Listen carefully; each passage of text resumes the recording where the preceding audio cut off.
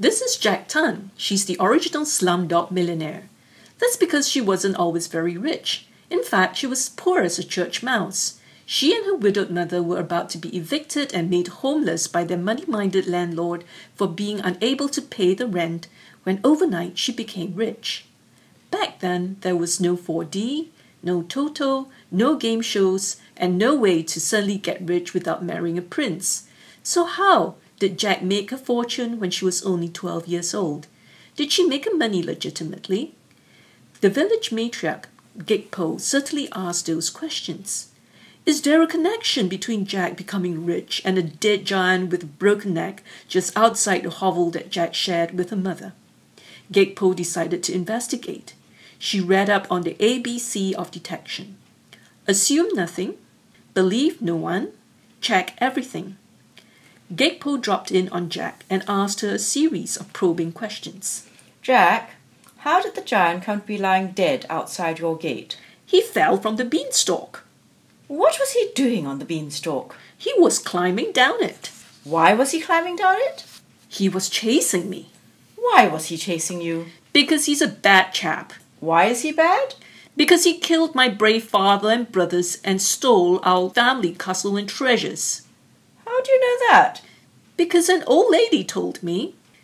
Jack recounts the story of how her mother had asked her to sell their last remaining possessions for rent and food, and how she sold the cow for beans which her mother threw out of the window, which grew into a giant beanstalk that reached into the sky, and how she climbed up it just to see what was at the top, and how an old lady met her and told her that there was a giant and his wife living in the castle with a goose that laid golden eggs and a lot of other treasure beside that really belonged to her family, and how the giant had killed her brave father and brothers, which resulted in her and her mother being the only survivors of the rampage and pillage.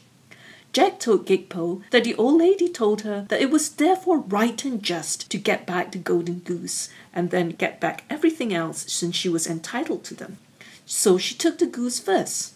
But, said Gigpo, how did you know the beans were magic? Why did you assume that it was right to take the goose? Why did you believe the old lady? Didn't you check that the story was true? Was it right just to run away with the goose? Wait a minute. How did that giant fall off the beanstalk? Did he slip? How can you say you don't know? So Jack had to admit that the giant was chasing her down the beanstalk, and to prevent the giant from catching up, she chopped down the beanstalk, and that's when the giant fell down and died.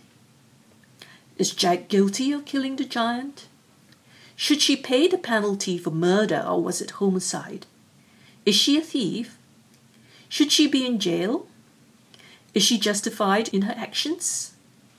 Could she have got her family's possessions back some other way? Is there an alternative solution which would have been less problematic?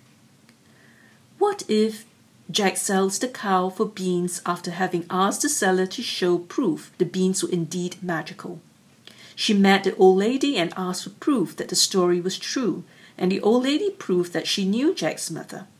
The old lady mentions the chipped molar at the back of her mouth caused by cracking it on a walnut given to her by Jack's father on their 15th anniversary, which was the year before Jack was born, and that she has the other half of a pair of earrings which had dropped off as Jack and her mother were running away from the giant. Jack can't sue the giant. She can't afford a lawyer. So she has challenged the giant to a duel, and like David, will slay the giant with a stone and a sling, thus fighting fairly and squarely, following the convention of the time for the return of her property. This is how Gigpo, the village busybody, became a detective. What are the characteristics of a critical thinker? What questions did Gigpo ask? How did she use her comprehension skills?